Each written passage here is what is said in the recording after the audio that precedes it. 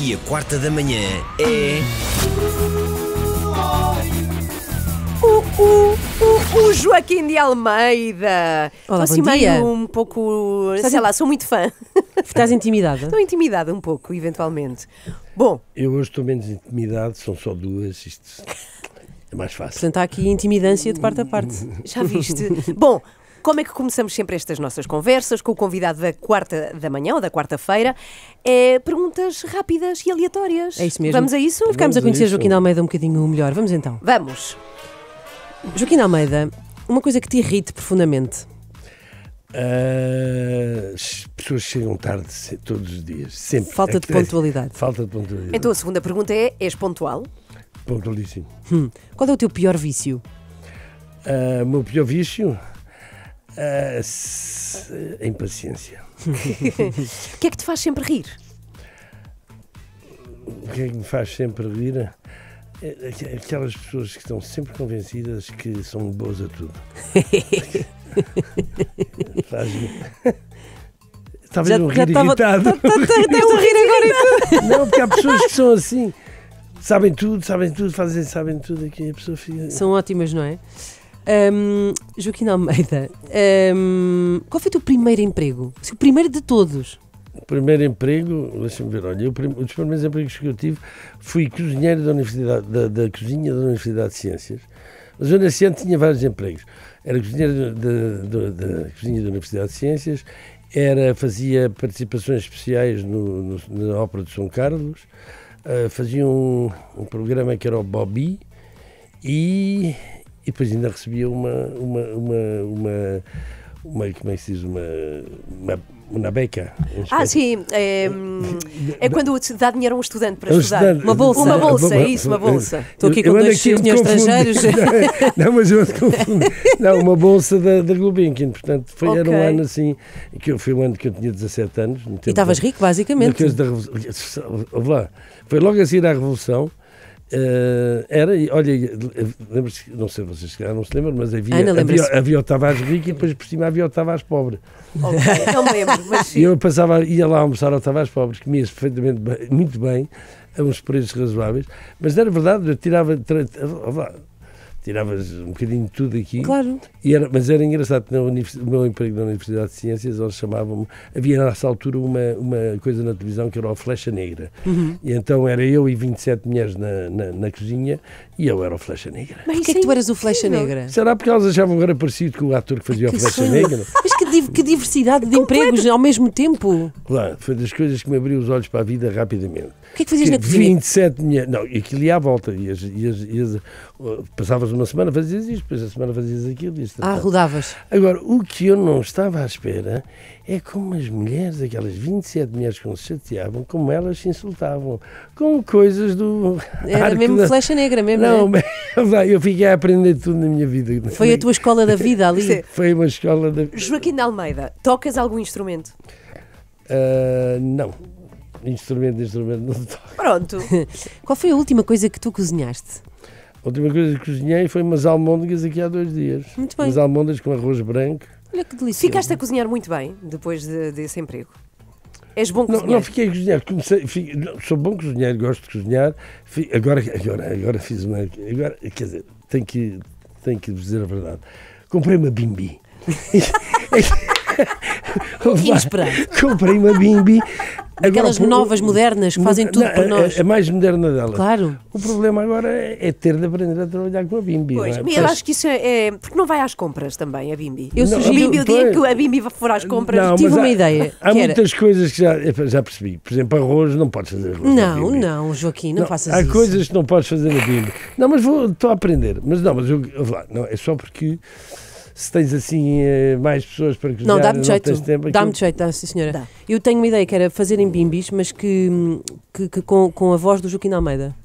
Imagina, ela dizia que aquilo já estava pronto, agora ou dava instruções, mas com a voz do Joaquim de Almeida. Isso Não era é ótimo? impressionante. Olha, agora faltam 5 minutos para tirar o arroz. Exatamente. Era ótimo. Bom, sou eu. És tu. Um legume que tu odeies. Um legume que eu odeio, há um que não é que eu odeio, mas os espinafres não são Não a minha é coisa. a tua coisa, não é a tua praia. Olha, Muito isso é magnífico. Olha, a nossa pergunta aqui, coqueluche, adoramos Claro. fazer. Joaquim de Almeida, alguma vez roubaste? Sem ser no cinema, sem ser num filme. A atuar. Nós, quando era miúdo, íamos num grupo com o padre da escola alemã, íamos para a Suíça passar férias. E depois, o pobre do padre, lá vinha nós íamos, de vez em quando, íamos fazer umas excursões assim à cidade, a Lucerne, e depois desapareciam não sei quantas coisas do lado do nosso supermercado, aqueles Mercearia, armazéns. sim. Não, os armazéns. Já percebi, sim. E depois, é evidente, vinham ter. Tiveram um grupo de portugueses ali em Lucerne, desapareceram tantas. O padre passava vergonhas, porque os miúdos, éramos todos miúdos, entre os 10 e os 15 anos. O que é que levavam? Sei lá, calças, camisolas, tudo. Dava um mau nome aos portugueses. Mas olha, foi a única vez, porque depois aprendi muito rapidamente que não era. Que roubar não é bonito. Joaquim de Almeida, alguma vez estiveste, e não conta, os filmes não contam mais uma vez, alguma vez estiveste em perigo de vida? Se alguma vez estive em perigo de vida, comecei logo aos 3 anos, eu atirava-me eu subia a prateleira no quarto da minha irmã, porque tinha assim umas prateleiras altas, depois atirava a bola contra a parede e defendia para a cama. Um dia o meu irmão, mãe, o Quinto está a dormir debaixo da cama. Pronto, acordei 4 dias mais tarde no hospital. Andei meio paralisado do lado esquerdo e depois aquilo lá se recompôs. Portanto, aí, tiveste 4 dias off, assim? Meio off, tive um traumatismo craniano. Depois isso repercutiu-se mais tarde, em que tive várias amnésias, porque isto, à medida que a pessoa ia crescendo, o crânio vai se ajustando e isto, de vez em quando dava assim uma Agora coisa. imagina o ator que podias ter sido se não tens batido com a cabeça. Estou a brincar. Mas tens toda a razão, porque as minhas irmãs dizem sempre, não é de nascença, foi acidente mesmo. Olha, já agora, quantos irmãos tens? Eu sou o 6º de 8. Agora somos 7, uma das minhas irmãs morreu aqui há 7 anos, com cancro no cérebro, mas continuamos a ser 8. Que animação! O meu pai morreu há 3 anos, com 98, vai fazer 4. Com 98 tinha 21 netos e 22 bisnetos. Portanto... São fortes os Almeidas, hein? Última pergunta. Última pergunta de todas. Que outra profissão terias se não fosses ator? Olha, durante muito tempo pensei que se calhar havia ter um restaurante, porque eu trabalhava como bartender em Nova Iorque, caso isso não desse. Mas uma coisa que desde de miúdo que me interessava muito era, não sei, porque eu via filmes, se calhar, aqueles advogados que defendiam coisas, aqueles criminosos, aquelas coisas grandes sei que mas no advogado, aqueles advogados também não muito longe de serem atores, não é? Tem que pôr assim um bocadinho é um bocadinho a mesma coisa, não sei, mas eu não sei, olha, eu quando descobri, eu andei assim quando era miúdo, como todos andamos a querer muitas coisas. Quando descobri em Paris, quando conheci esta jovem atriz francesa e que fui ver ela ensaiar Molière na altura e comecei a olhar para aquilo, porque eu via pessoas na televisão, fazia coisas, e eu imitava.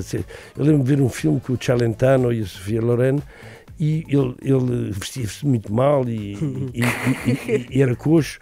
E eu fui comprar um daqueles casacos velhos à feira da lado e andava a coxear e depois ia para o cinema, subia as escadas, as pessoas ajudavam-me a subir as escadas. Isso é incrível. Então depois eu disse assim, mas isto é uma profissão. Isto dá para me pagarem para fazer isto, não é? Então, quando saí, quando voltei, porque estava com aqueles interrails, não é? Quando voltei, fui ao Conservatório Nacional saber como é que me podia inscrever na escola de teatro. Joaquim de Almeida connosco aqui nesta manhã. É impressionante. Já aqui falámos de bolseiro da Gulbenkian, cozinheiro na Universidade de Ciências, magnífico. Paris, bartender em Nova Iorque. Que vida! O Joaquim divide a sua vida entre Hollywood e Portugal, não sei se mais lá entre os Estados Unidos e Portugal, não sei se mais lá ou mais cá. Qual é a maior diferença de vida mesmo, de coisas práticas, do dia-a-dia, entre viver-se em Los Angeles e viver-se em Sintra? Olha, eu mudei agora a minha residência para Portugal, quer dizer, no fim do ano, porque o nosso Primeiro-Ministro, António Costa, disse ao último momento que ia acabar com a residente não habitual. E eu fui a correr a mudar de residência. Portanto, estou agora a ver um bocadinho o que são as diferenças. Eu diria que... Adorava que o Joaquim dissesse, é a umidade. As burocracias lá são um bocadinho menos. Acho isto aqui tudo um bocadinho burocracia a mais. E sempre a dizerem que não, temos que acabar com a burocracia, mas a burocracia continua bastante. Não, mas qual é a diferença? Não, olha, para dizer, a Califórnia, muitos californianos estão a vir para Portugal viver, até porque acham que o clima é muito parecido e a costa, esta costa aqui, sobretudo que é esta zona... É o Big Sur, o chamado Big Sur de lá, é parecida à nossa costa. Esta costa é muito parecida, portanto eles estão a adorar vir aqui para Portugal. Depois é evidente que adoram, sobretudo, que temos... Lá tens de ter seguros que são caríssimos. Nós temos este serviço de saúde que atendemos toda a gente. Ainda temos. Aqui come-se melhor. Não, come-se muito melhor, porque lá para comer peixe é caríssimo. Cada vez que também está cada vez mais caro. Quando falamos caríssimo é o quê? Quanto pode custar um prato de peixe? Não, um prato de peixe bom, num restaurante bom, entre 45 para 60 euros. Vai para isso. Mesmo assim, achei que ias dizer também muito 150. Muito mais. Não, mas é assim. O português vai comer, tem que beber um bocadinho de vinho. Bem. Uma garrafa de vinho lá decente são $100. Pronto. Aí é grande diferença. A bica são $4,50, $4,50. Portanto, não, mas pronto. Se eu for jantar com amigos, somos 4, vamos jantar e tal, bebes 2 garrafas de vinho, são 4, não sei o quê, sabes lá $150. Onde é que tu tens assim a tua maior... a tua rede, no fundo? Tens amigos lá também, certo? Tens a tua vida estabelecida? Eu vivi 27 anos em Nova Iorque e Nova Iorque é uma cidade em que se fazem amigos com muito mais facilidade, porque as pessoas não têm casas enormes, as pessoas encontram-se nos restaurantes, nos cafés da esquina, etc. Mais convívio, não é? E é mais convívio. Eu, por acaso, tinha um loft grande em Nova Iorque e até fazia uns almoços assim, aqueles à portuguesa, um bacalhauzinho para os amigos. E eles todos contentes, claro. Não, mas agora, a Califórnia é mais isso, vais à casa de amigos, não há tanta aquela vida. E depois é assim, eu vou ver o meu amigo, pronto, é a hora de jantar, tenho que pensar bem, porque vou demorar para aí 1h30 para lá chegar. Tudo é maior, não é? Pois. Não, porque aquilo é muito grande. Eu geralmente digo assim, vamos fazer almoço, se for possível, porque o almoço eu safo-me para qualquer sítio. Pois, claro. Porque entre as 10 e as 3 da tarde eu consigo safar-me do trânsito. Eu mesmo, por exemplo, ir para Hollywood da praia, Santa Mónica para Hollywood, a partir das 2 da tarde já não apanho a autoestrada. Bem, Santa Mónica, onde ele diz que está a viver, é aquela praia que nós conhecemos que é icónica porque tem aquela roda na praia, aquela roda gigante dentro da praia. Sim. É onde tu vives. Eu vivo a 4 quarteirões daí. Bem, portanto, entre isso e a praia de Venice. Ok. Estou aí a meio. Bem, desculpa o deslumbramento. Nós ficamos muito deslumbrados porque consumimos Hollywood desde que somos Claro, pequenos nos filmes. Acho que é a ficção. coisa mais normal. Por exemplo, um grupo de amigos teus com atores, quem é que são? Eu não Não te dás muito com atores. Não dou muito com atores, eu dou mais com realizadores, com diretores de cinema. Tenho muitos amigos que são cameramans, que são diretores de fotografia, realizadores. Eu, atores, para dizer a verdade, aborrecem-me um bocadinho. Porquê? Só falam deles, e vais falar com eu agora estou a fazer isto, e depois chegar e ofereceram-me isto, e depois...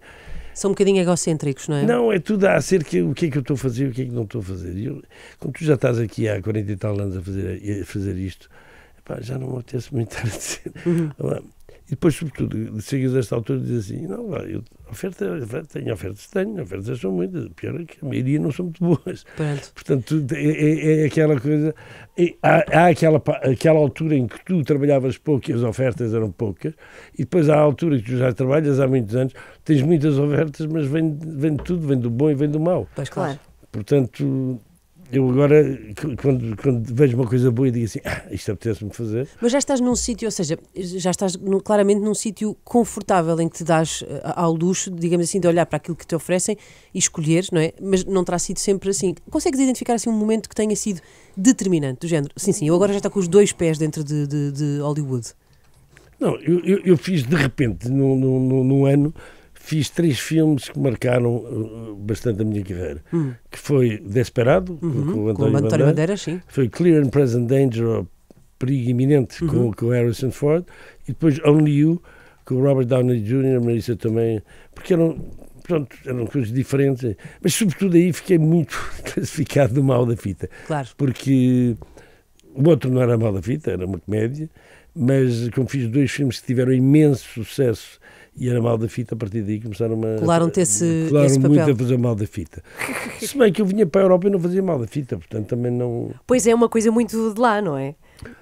Dos Estados Unidos, dessa visão que tem. Mas eu tive um tempo em que dizia assim, não vou fazer mais mal da fita. E depois não trabalhava. E eu disse, Pois. estou a perder muito dinheiro, portanto volta a fazer Vamos ser mal mal da outra fita. vez. Pois. Dia 4 de Abril temos nos cinemas o filme The Palace, o Hotel Palácio, de Roman Polanski. Estamos a falar de um realizador maravilhoso, para mim dos melhores que existem. Que filme é este, Joaquim? Olha, é um filme bastante diferente dos filmes que eu tenho visto do Polanski e que sempre adorei, desde A Faca na Água, dos primeiros que ele fez. O Rosemary's Baby. O Rosemary's Baby, Sim. esse é sem dúvida, A Semente do Diabo chamava-se. A Semente do Diabo, exato. Eu às vezes não sei quais são os filmes, mas mesmo The Ghostwriter é um filme extraordinário que eu gostava. Chinatown também. Chinatown, sim. E ultimamente J'accuse, que era um filme fantástico, que aliás foi o filme que ele fez antes deste. Olha, eu estava em casa aqui em Portugal e recebo um telefonema do Luca Barbareschi, que é um dos atores do filme, mas que é o produtor do filme. E o Luca, por curiosidade, andou comigo no liceu, na escola de teatro em Nova Iorque. E éramos amigos. Já não via o Luca há um tempo e ele telefonou-me e disse, olha lá, estás em casa, posso fazer um zoom? Eu, com certeza. Então faço o zoom e quem é que me aparece? O Polanski. Ele disse, queres fazer o meu próximo filme? E eu fiquei assim... Eu acho que sim, mas gostava. Mas, não, porque a pessoa diz assim, é o Polanski, fiquei para lhe dizer que não. Exato. Não, mas disse, mas gostava de ler o guião, se fosse possível, primeiro. Já agora? Já viste o meu último filme? Eu não vi, não, mas gostava de fazer. E ficámos assim, ele disse, mas eu lembro-te de ti porque me disseste para ir para o Algarve, onde é que era, porque ele sabia que eu tinha feito o filme com a mulher dele. E pronto, e assim ficou, e assim foi assim que fui fazer o filme. E por uma razão também, ele pensou em mim, porque o meu personagem, o Dr. Lima, é baseado no Ivo Pitangui. Porque o Ivo Pitangui, o famoso médico brasileiro? Porque este hotel existe. Este é um hotel que existe em Gstaad, na Suíça, onde o Polanski tem uma casa, onde o Ivo Pitangui tem uma casa. Ou tinha, porque ele já morreu, mas tem um filho. Aliás, muitos das pessoas que aparecem no filme, as mulheres, sobretudo, que eu operei, são mulheres da idade do Polanski, que foram todas operadas pelo Pitangui. Exato. E que ele já não as distingue. Tão bem que eu operei. Pois, claro. Isto é espetacular. É, porque era cirurgião. Claro. Agora, muito resumidamente, Joaquim, o cartaz chama muito a atenção, porque temos uma senhora com umas roupas assim, com ar chique, uma tiara na cabeça, a dormir em cima de um prato que parece desparregado, não sei bem o que é aquilo. Pois, esta senhora porque isto é decadência, é um bocadinho de decadência de Estado. E esta senhora, em princípio, isto era baseado, era a minha mulher, que tinha Alzheimer, etc., não sei o quê. E depois eu acho que é o Roman Polanski, que está com 90 anos, estar a chegar a uma certa idade e vou dizer tudo o que me apetece. E estar a olhar para trás e estar a ver o ridículo que aquilo é um bocado. Muito bom. Então é com o Joaquim de Almeida e estamos a falar de outros atores como John Cleese, Mickey Rourke. Bem, enfim, é para ver dia 4 de Abril, estreia em Portugal este Hotel Palácio de Roman Polanski com Joaquim de Almeida.